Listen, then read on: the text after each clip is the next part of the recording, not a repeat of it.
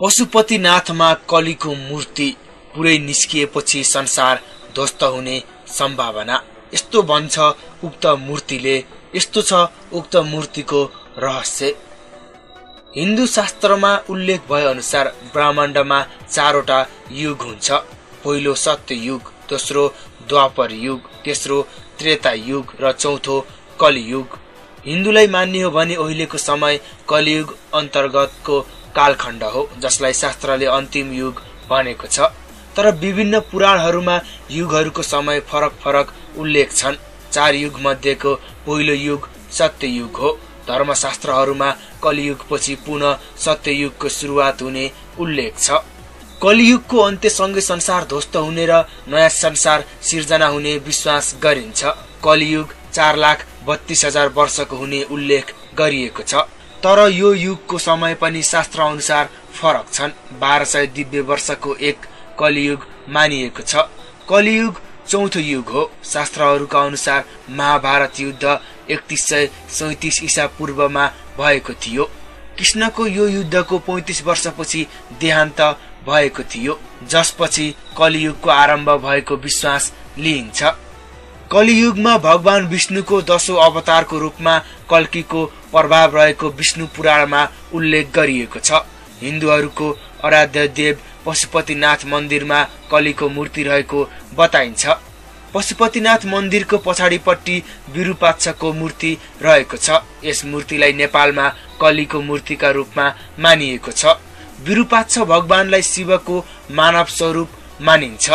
पशुपति जाने जो कोही पनि एकपटक विरूपाक्षको मूर्ति हेर्न पुग्छन् र कली बाहिर निस्किरहेको बताउँछन्।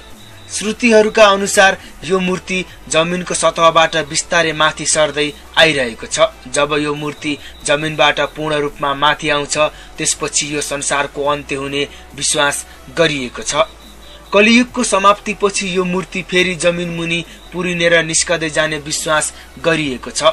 पुराणहरूका अनुसार कलियुगको अन्त्य भने भगवान विष्णु कलियुगको अन्तिममा कल्कीको रूपमा देवदत्त नाम गरेको घोडामा चढेर संसारमा आउने र पापीहरूको विनाश गर्नेछन्।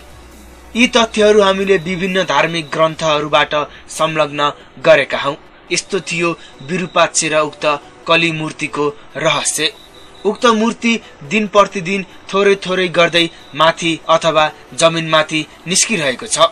उक्त मूर्ति जमिनमाथि पुरै निस्कियो भने संसार ध्वस्त हुने परिकल्पना समेत गरिएको छ। हिन्दू शास्त्रका अनुसार यो मूर्ति एउटा भगवानको स्वरूप हो, जुन जमिनमाथि पुरै निस्किएपछि संसार ध्वस्त हुने र फेरि नयाँ संसार बन्ने आकलन गरिएको छ।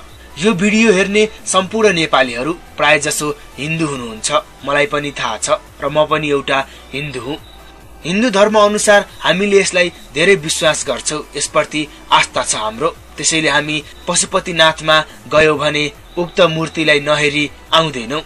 उक्त मूर्तिको रहस्य यस्तो छ, तपाईले यतिका दिनसम्म उक्त मूर्तिलाई दिनदिनै हेरेर आउनु भएको होला, तर आज बल्ल थाहा भयो होला तपाईलाई यसको रहस्य। कि यसभन्दा अगाडि पनि तपाईलाई थाहा हुन सक्छ। तपाईले यसभन्दा अगाडि कस्तो कुरा थाहा पाउनु भएको छ यस मूर्तिको बारेमा तल कमेन्ट बक्समा कमेन्ट गरिदिनु होला। र हिन्दू धर्म अनुसार बताइएका कलियुगको अन्त्य अब हुनै लागेको छ। तपाईले भगवानमा आस्था राख्नुहुन्छ निश्चय नै। त्यसैले तपाईलाई के लाग्छ, यो सत्य हो कि झुट?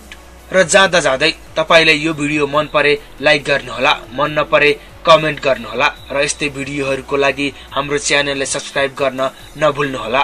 र तपाईलाई धेरै धेरै धन्यवाद, तपाईको अमूल्य समय दिएर यो भिडियो हेरिदिएकोमा।